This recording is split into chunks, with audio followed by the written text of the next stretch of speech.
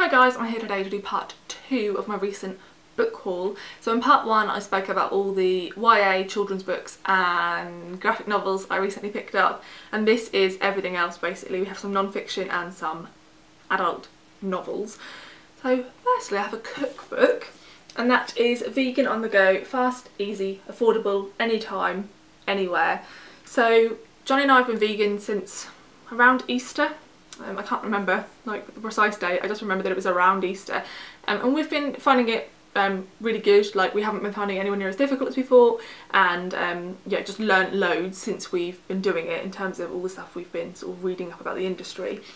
But I still remain not a very good cook in general, and I'm also have always been really rubbish at inspiring lunches. So I take the same stuff to work every day, or some days, most days, I take nothing and I buy chips and beans. Like, I act like a 10-year-old. This is literally what I had for school dinners when I was 10. So yeah, I want to try and take in more interesting things. So I had a look for vegan cookbooks that were mainly focused on lunches, and this is precisely that. I really like the fact that this has photos with every single recipe, and it has sections. So this is soups and salads, then it has whole sections on that's still soups and salads, but it has whole sections on sandwiches, and then it has whole sections on like hot food you can take, little snacks, on how to make every single vegan dip you can imagine, and there's also like a sweet section at the back. So yeah, I had a look through this, and actually quite a lot of them look like they're things I could actually make, and there's not too many ingredients. So yeah, really looking forward to trying some of those out. Then one that I've seen everywhere, so I don't really need to say much about it, is I Am 17 Brushes with Death by Maggie O'Farrell. So I haven't read any Maggie O'Farrell, and I feel like she's an author I could enjoy. I know she has quite a lot of novels out, so I'm going to read this one really soon. It's quite short and I've been intrigued by it since it came out, and then I'm hoping to enjoy it and to, you know, feel inspired to pick up some of her novels and perhaps go back to the start and read them in order. I don't think I've ever done that with an author, so that could be exciting. The only reason I've been a bit wary of this is because I've heard that it is a tiny bit gory in a couple of spots, and I'm not great with blood or needles or anything like that. So yeah, we shall see. If there's any bits that get a bit too much for me, I'll just skip forward a page and, you know, check that it's over. But yeah, I'm hoping it'll be fine, and I've just heard phenomenal things about it, so there's that one. And then these next two non-fiction books are sort of quite similar to one another in themes. So this is 60 Degrees North, Around the World in Search of Home by Malaki Talik.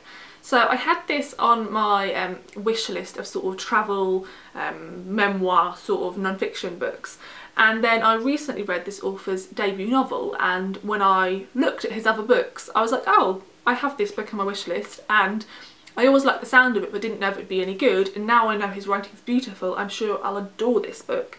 So I'll link my video up here where I spoke about his recent novel.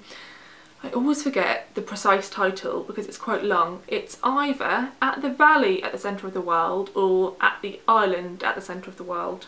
One of those two. So this is basically about the author travelling around all of the locations that are 60 degrees north on the globe. So he lives in Shetland, and the 60 degree north line runs through Shetland, but it also runs through Finland, Sweden, Norway, Greenland, Alaska, Russia and Canada. All of those places are places I would love to go. I feel like I sort of live in the wrong place, in that I would really love to live somewhere colder and more rugged and more isolated, and all these places sound quite like that. So I feel like this could be a phenomenal book. He writes beautifully, and yeah, just be interested to hear a bit more about these places and his experience with them. So there's that one. And then this one came out last year. This is Icebreaker, A Voyage Far North by Horatio Clare. This is about the author who goes on a trip for I think 3 or 4 weeks on this ship through Finland, and this book was published during some important date in Finland, which was 2017. I don't know if it was like 100 years since their independence. I apologise if that's wrong, I should have double checked, but I know, as you can tell, I know nothing about Finland, so I'm hoping this will teach me a little bit about it. And also I've heard that the descriptions of ice and the ocean are really beautiful in this, so again, a sort of short book that I'm hoping will be very interesting and educational, but also beautiful. And this time of year this haul is very much inspired by coming into the autumn and winter seasons, as you will see by the novels as well. So this one I actually picked up simply because I've had it on my wish list for a really long time and always meant to pick it up, but because it's only published I think in Canada, yes, Canada, it was super expensive. It's by an indie press in Canada, and it was always really pricey. And then for whatever reason it massively dropped on Amazon. I don't know if maybe they're trying to clear some of their stock, and so yeah, I'm a really awful person who buys from Amazon, hold my hands up. But I bought this from Amazon. I don't know how to pronounce this, and I probably should have looked it up, but rather than embarrass myself here and also be really offensive, I'm just not going to pronounce this. So this is the title, this is the author's name. This book is by an Inuit author, so it's translated from the Inuit language to French, and then another translator translated it from French to English. And the really amazing thing about this book is it's around 230 pages long. However, let me try and find this. The book has a whole section of some of the words in their original language, and a lot of the book has been left in its original language. And this is an odd book in the fact, so it says on the back, it's an intimate story of an Inuit family negotiating the changes brought into their community by the coming of the white people. Composed in 48 episodes, it recounts the daily life of a strong and outspoken young widow, her daughter, and their small semi-nomadic community in northern Quebec. But what I really like the sound of is this says it's as close to slice of life as you can get. So if you like plot-driven novels, this really isn't that. And this is just a really close examination that almost doesn't feel like a novel of how these people live and how their life changes when white people become involved in it. So yeah, I feel like this could be really interesting and just something really different. So there's that one. And then these last few are all very sort of autumnal, sort of gothic feeling, which is like my favourite. This is my favourite time of year. Well, not right now because you know it's still summer really, but you wait a few weeks and I'll be in my freaking element. So I got a few books to help me on my way. So I picked up another Mary Stewart. So I read a Mary Stewart earlier this year. Which one did I read?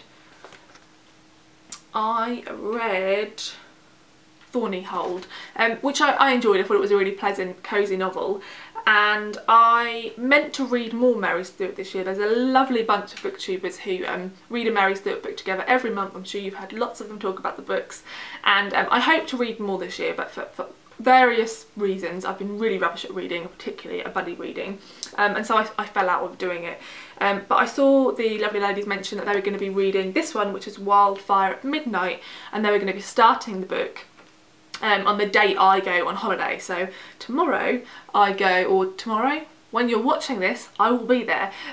So I go to Center Parcs for like Monday to Friday, and the ladies are all going to be starting on the Monday, and I thought perfect, I'll be off work, I'll have more than enough time to keep up, and also it's probably a pretty cosy, easy read to get through when I'm on holiday with 11 other people. So this is about a lady who moves to the Isle of Skye following a heartbreaking divorce, but then a girl's body is found just after she arrives, and there might be a murderer on the loose who is sort of after our protagonist. So very excited about this being set on the Isle of Skye, and just hope it's a really nice cosy read. So there's that one, very beautiful cover as well. Then I have been meaning for the last year or so to get to some Iris Murdoch, and for whatever reason haven't. I feel like she's an author that I could really adore, so it's just silly. So what I did was, the other day I sat and read through the descriptions of all of her books, and this is one of the ones I like the sound of the most. It's not one of her more famous ones. I think the ones that everyone knows is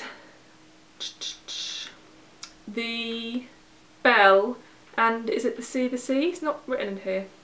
Yes, The Sea the Sea. I think they're the two most well-known ones, but I prefer the sound of this one, mainly because it has a female protagonist, gonna be honest, but also just really like the sound of this. So I'm going to read you the whole back of this, which is quite short because this just sounds phenomenal, and this is why I picked it up. Obviously the title helps as well. When Marianne Taylor takes the post of governess at Gay's Castle, a remote house on a beautiful but desolate coast, she finds herself confronted with many strange mysteries. What kind of crime or catastrophe in the past still keeps the house under a brooding spell? And is her employer, Hannah, an innocent victim, a guilty woman, a lunatic, or a witch? So yeah, really like the sound of this one. I think it's set in Ireland, although I'm not 100% sure, so we'll confirm once I've read it. Do let me know if you've read any R.S. Murdoch, particularly if you read The Unicorn, and what you thought of it. I'd be intrigued to know. So another author I've always meant to read, I say always, like for the last few years, is Alison Moore.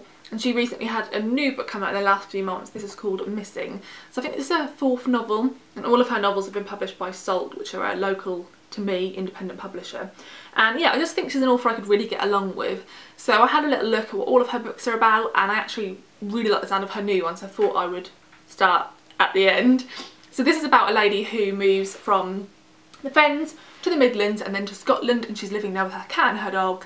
And then she starts to get mysterious letters saying, "I'm on my way home." And she thinks it could be either a ghost or her missing husband. And I think there's some sort of thing to do with the fact that she's a translator, and this is all to do with like miscommunication and the right words and things like that. So yeah, it sounds quite intriguing. And just, yeah, like I said, I really feel like Alison Moore is an author I could really enjoy. So I think this could be a really page-turning read. There's that one. And then lastly, I'm so excited about this one. This is The Uninvited by Dorothy Macardle. So quite a few things to say about this one. Okay, it was originally published in 1942 and it's been republished by Tramp Press. They're an Irish publisher, and they have a series called The Recovered Voices, and this is number 2 in that series. So what they do is they republish works that in their time, you know, weren't as popular as they could have been, and they put them in these beautiful editions. So I love the fact that this is a gothic sort of horror story, and it does quite look like that on the cover, but then you turn it around and it's this ridiculously bright green which looks very sort of contemporary. So I really love it, and this sounds really good. So I'm hoping if I enjoy this, I'll look at the rest of the books they brought out in this series. I have no idea if they share similar themes or if they're just about totally different things. This is about a brother and a sister who flee their busy London lives to the beautiful but stormy Devon coastline. They head to a house on Cliff End, which is feared among the locals as a place of disturbance and ill omen. And then they sort of get involved with this place and its uncanny past, and things happen. It's supposed to be very spooky, and I read the first few pages and already really like the descriptions of the landscape. So yeah, another spooky sort of gothic novel. You wait, you'll see so many of them in the next few months from me. I'm obsessed. So yeah, just love the way this has been published as well, which helps. And this is a bit longer than all the rest because I've bought quite a lot of short books. And this is around 300 pages, but it looks longer because it's been published on such high quality paper. So I'd really recommend checking out Tramp Press and their books because they're very beautifully published and they've got a really great selection. So there's that one. So those are all the books I picked up for myself, a combo of this haul and the previous one.